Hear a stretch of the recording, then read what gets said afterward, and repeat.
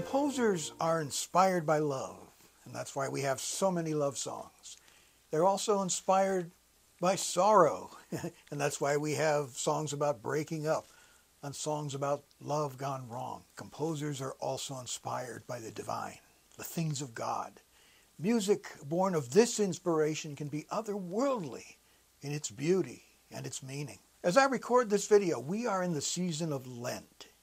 Lent is the Christian season of spiritual preparation before Easter. So in Western churches, it begins on Ash Wednesday.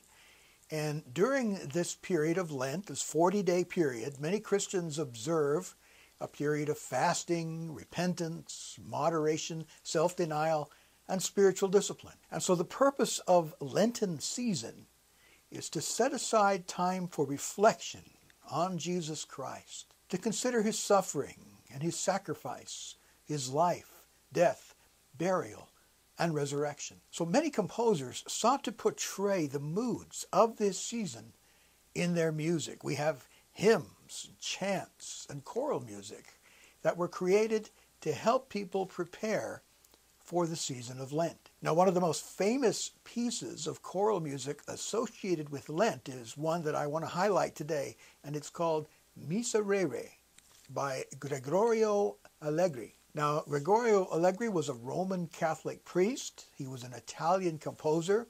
He was also a singer.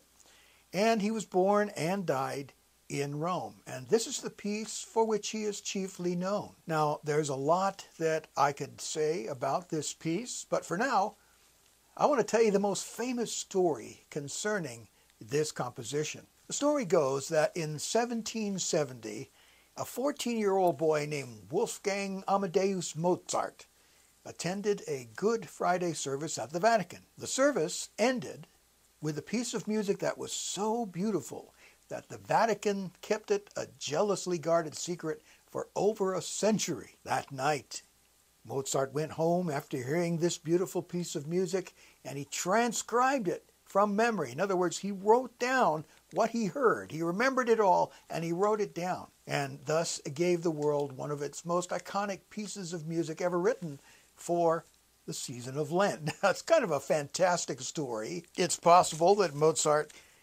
maybe he did something like this, but maybe not. But nevertheless, this particular piece deserves its popularity. It's a hauntingly beautiful setting of Psalm 51. And the text in English says things like, "Have mercy upon me, O God, after thy great mercy, according to the multitude of thy mercies. Do away mine offenses. Wash me thoroughly from my wickedness, and cleanse me from my sin." You can read this, of course, in the Bible, in Psalm chapter 51. The psalmist here is addressing God in a hopeful tone. It's David, by the way, that wrote this psalm.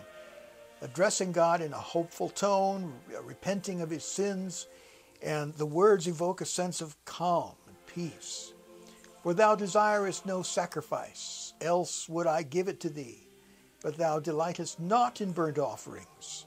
The sacrifice of God is a troubled spirit, a broken and contrite heart, O God, shalt thou not despise." Now, this piece was composed during the reign of Pope Urban VIII. I think I've got that right, VIII, 5, 6, 7, 8. Probably during the 1630s. It was written for exclusive use in the Sistine Chapel during Tenebrae services of Holy Week. Now, Tenebrae, which is Latin for darkness, is a religious service of Western Christianity held during the 3 days preceding Easter, characterized by a gradual extinguishing of candles and by a loud noise taking place in total darkness near the end of the service. Miserere is written for 2 choirs of 5 and 4 voices, respectively, and they sing alternately, and then they join to sing the ending, and it's 9 parts, 9 different parts, or you'd call it 9-part polyphony, like a 9-part choir. So in the video, to which I will link, you have the main choir, and then you have a 4-voice, like a mini choir, and then, or you have a solo tenor singing by himself up in a loft. He looks kind of lonely up there, but it's beautiful.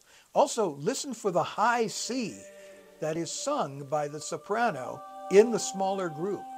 And the purity of her voice is astonishing. There's no vibrato, just this pure, perfectly sung high C.